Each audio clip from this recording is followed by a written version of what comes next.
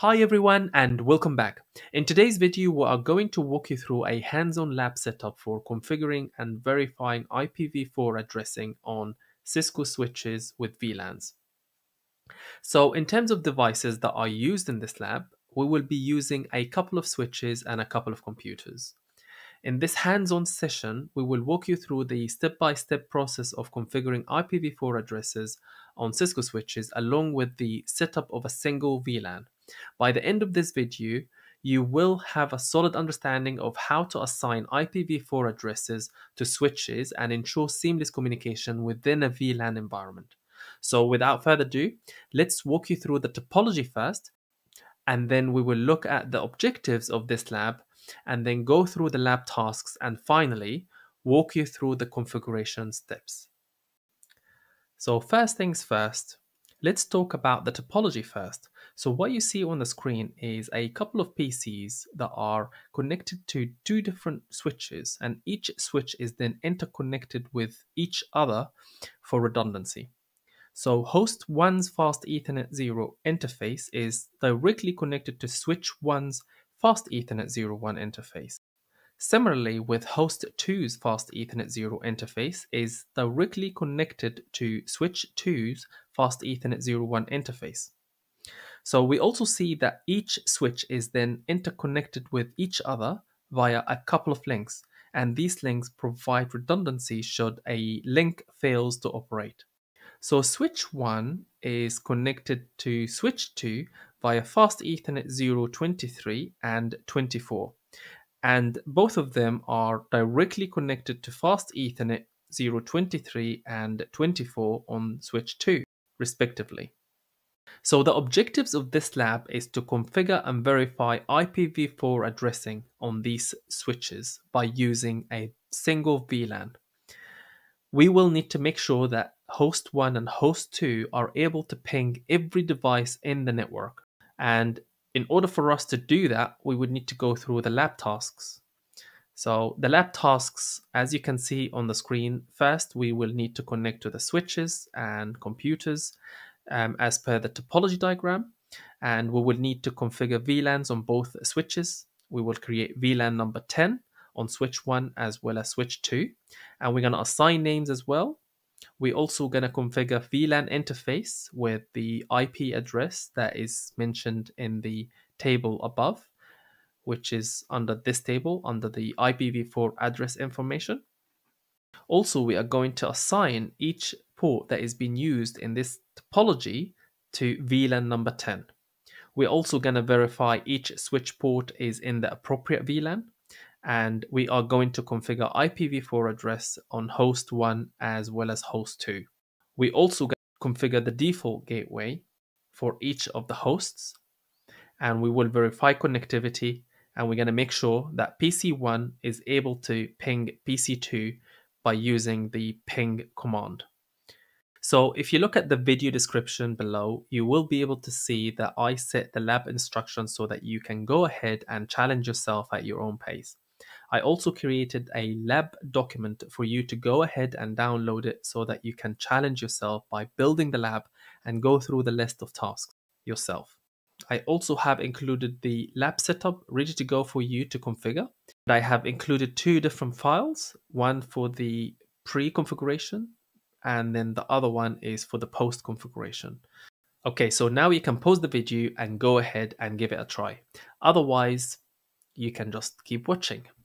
Okay, so what I'm going to do now, I'm going to start configuring the lab and I'm going to go through the list of tasks. And if you could take a screenshot of what you see on the screen so that you can follow along with what I'm doing, that would be great. So what I'm going to do first, I'm going to go ahead and I'm going to connect to the switch 1 CLI. Okay, so what I'm going to do next, I'm going to go through the steps. We already done step 1 by connecting to the end device. That could be switch or it could be PC, etc., etc. And then I'm going to jump into step 2. So step 2 is changing the name of the actual switch according to the topology. So what I would do, I will hit enter and I will go to enable mode. And then I'm going to say configure terminal. And in order for us to change the host name, I would need to say host name and then the desired name that you want to configure. In that case, we will say switch 1, and then I'm going to hit enter. And then we will need to do the same for switch 2. So I'll connect to switch 2 as well. I'll go to the CLI interface, and I'm going to go to enable, and then config terminal, and then I'm going to say hostname switch 2, and I'm going to hit enter. So the second task is completed now successfully. Now the third task is to configure VLANs. So we're going to start with switch 1.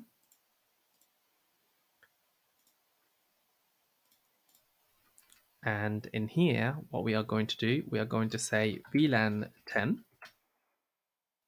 And we're going to name that VLAN 10 to VLAN 10. We will need to exit one level. And then at this point, we can go ahead and create the VLAN interface by issuing interface VLAN 10. And then we are going to configure the IP address by issuing the IP address. I'm going to say 192.168.0.100. That is going to be /24, which is 255.255.255.0. We're also going to make sure that the interface has been enabled, so we're going to say no shut. Now that has been done successfully on switch 1, let's jump into switch 2. And in here, we're going to do the same thing. We are going to say VLAN 10, name VLAN 10. We're going to exit one level, and then we're going to say interface VLAN 10. I'm going to say IP address 192.168.0.200/24 or 255.255.255.0. And we're also going to make sure that the interface is enabled as well. By the way, any interface VLAN, it will be enabled, or any virtual interface, it will be enabled by default. But I'm just going to do it anyway.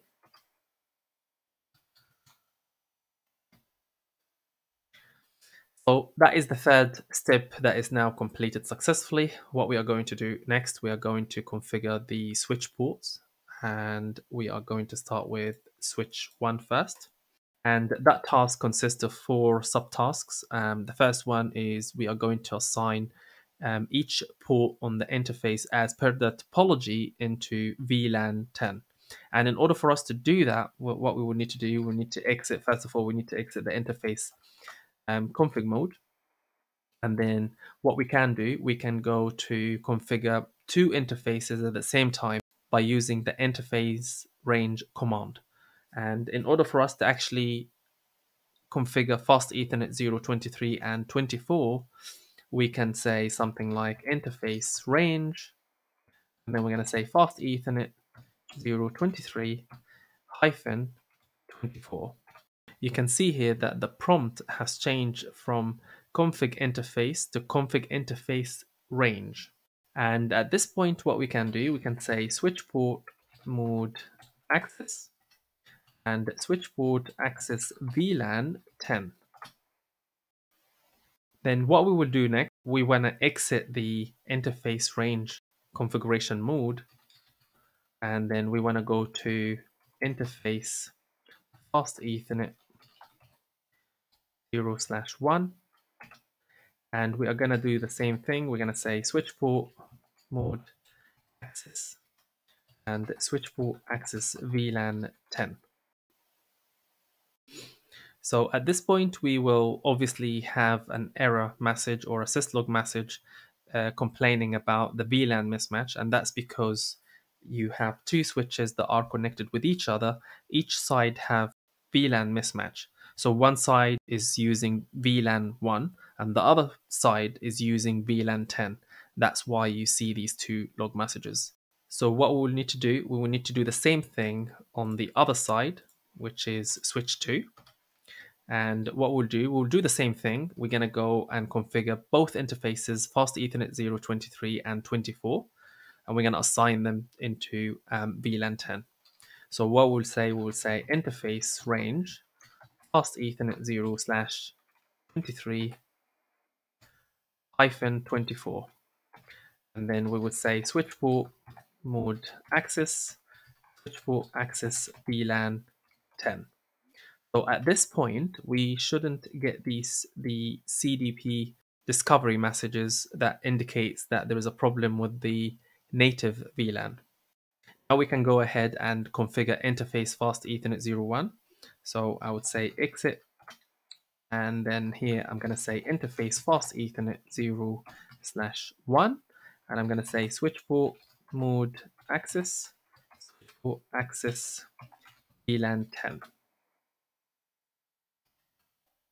So what we'll do next is I'm going to go back to switch 1, and I will say end, and then at that point I will say show IP interface brief to begin with. You can see that fast Ethernet 01, which is directly connected to the PC or the host one, is in the up state and the protocol is up, which means layer 1 and layer 2 are good to go. And we also can see that VLAN is also in the up state, and you can see that the IP address that we have assigned to is 192.168.0.100 as per the topology. So what we want to do next is we want to make sure that these three interfaces, which are the fast Ethernet 01 as well as fast Ethernet 023 and 24, resides in the right VLAN. And in order for us to do that, we would need to say show VLAN brief. And here you'll be able to see all the ports that are associated to which VLAN. And you can see here that we have VLAN ID 10, and the name of that VLAN ID 10 is VLAN 10. And the active ports at the moment that has been assigned to that VLAN are fast Ethernet 01, which is directly connected to the PC. We have fast Ethernet 023 and 24, which both are connected to switch 2. This is how to verify that each port is associated with the correct VLAN, etc., etc. So we'll do the same thing for switch 2. We're going to say end. We're going to say show IP interface brief. Make sure that everything is working as expected. Fast Ethernet 01 is in the up state. And VLAN 10 is also in the up state with the appropriate IP address, 192.168.0.200. We also see that fast Ethernet 023 and 24 in the up state as well. And now what we are going to do, we are going to verify that all of these ports, the three ports, resides in the right VLAN. And we're going to do that by saying show VLAN brief. And again, we can confirm that fast Ethernet 01, fast Ethernet 023, as well as fast Ethernet 024 resides in the right VLAN here, as you can see on the screen. So this is task number 5 that has been successful. Now we move to task number 6, where we are going to configure each host with the appropriate IP address and default gateway, etc., etc. So I'm going to do that next. So I'm going to go to host 1 first, and then I'll go to desktop, I'll go to IP config, and then in here you can see that the interface has been selected as fast Ethernet 0, and in here I would say 192.168.0.1, and the subnet mask is going to be /24, which is 255.255.255.0, and the default gateway, although this is optional, is 192.168.1, sorry, .0.100. Now what we are going to do, we are going to verify this by going to the CLI and issuing ipconfig. And you can see that under fast Ethernet 0, we can see that the IPv4 address is 192.168.0.1, subnet mask /24, and the default gateway is switch 1. Now, host 1 is configured, so minimize that, go to the host 2, do the same thing.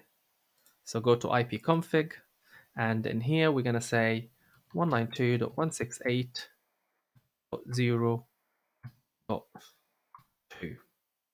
And again, the subnet mask is going to be /24, and the default gateway is going to be 192.168.0. Sorry, it's going to be 192.168.0.200. Now what we need to do is we need to verify the configuration. So we're gonna close this and we're gonna go to the CLI, and here we're gonna say ipconfig, and we can see the appropriate IPv4 address have been configured on the computer. And now it's a moment of truth where we move to step number 7, where we are going to verify connectivity. And what I'm going to do, I'm going to ping the default gateway first. And let's start with host 1.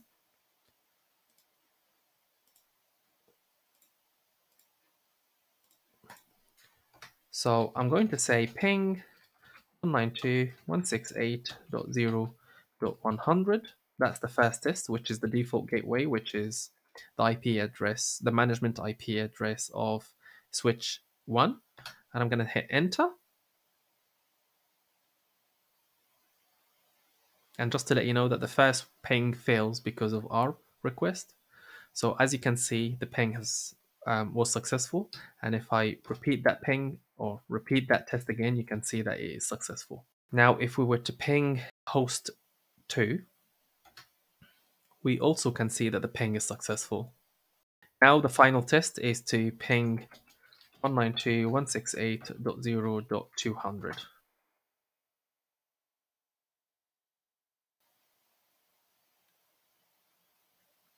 And again, we get a successful ping.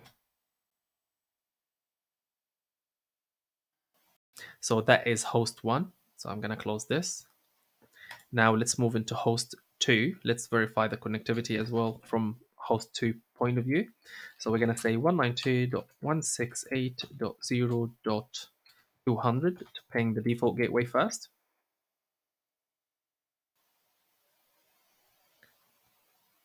And you can see that is successful. We are then going to ping the management IP for switch 1.